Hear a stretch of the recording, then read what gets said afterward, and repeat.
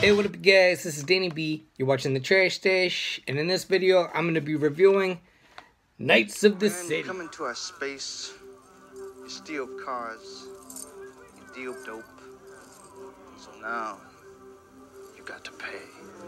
Now this is a movie I was looking for probably a couple months, maybe like 5 months or something. The reason I was looking for it is it's produced by Michael Franzese, who was a real-life mobster who produced Savage Streets, Mausoleum, and this one. It's just interesting to me that it was actually produced by the Mafia.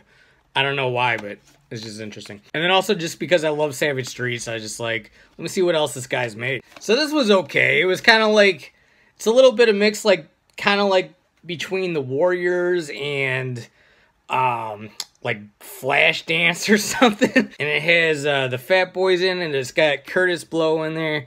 Even like Smokey Robinson is in this thing. And yeah, it was okay. It wasn't like the best movie I ever saw, but the soundtrack on this thing is fantastic.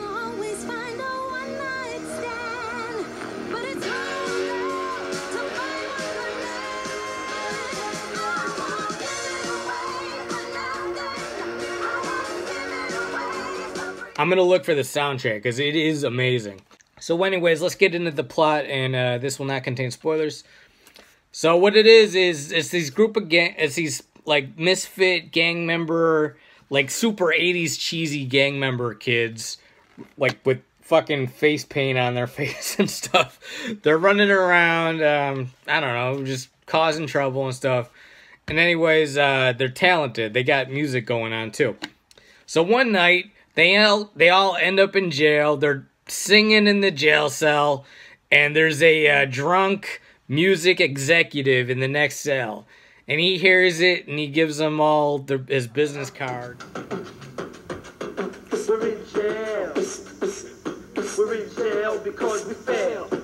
But there was just one day that I will always remember. In 81, the 3rd day of September, with a brand new toolie. Gonna rob this store, gonna get a quick yard or even more. South the trade, 2 steady for heaven, but the owner responded with a 357. Thought a few rounds, one of us got hit, then it fell to the floor, and my blood went drip. Yes, I got caught, now I'm handling it. Next thing you know, they're on their way up in Hollywood, and they're just kind of like doing their music thing, and then at the same time, there's the old gang that they have a rival with, and they have to decide, like, all right, are we gonna keep doing our music, or are we gonna go back to our old ways and fucking, I don't know, get in trouble with gang violence and shit. And that's as much as I'm gonna say.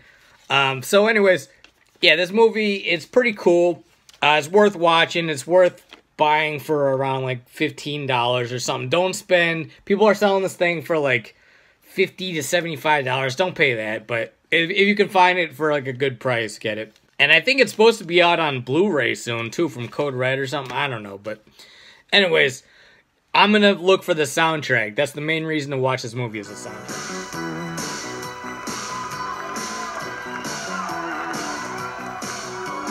Streets are lit with sadness, stain your face, and you thought we were robbed of your station and your place.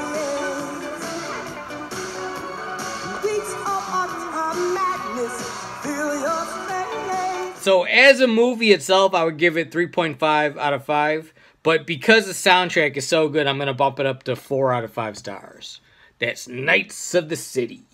Yeah, this movie is nowhere near as good as Savage Streets, but it is definitely entertaining. Alright guys, this is Danny B. You're watching The Trash Stash. Let me know what you think of Knights of the City. Hit the like button, comment, and subscribe. Peace out.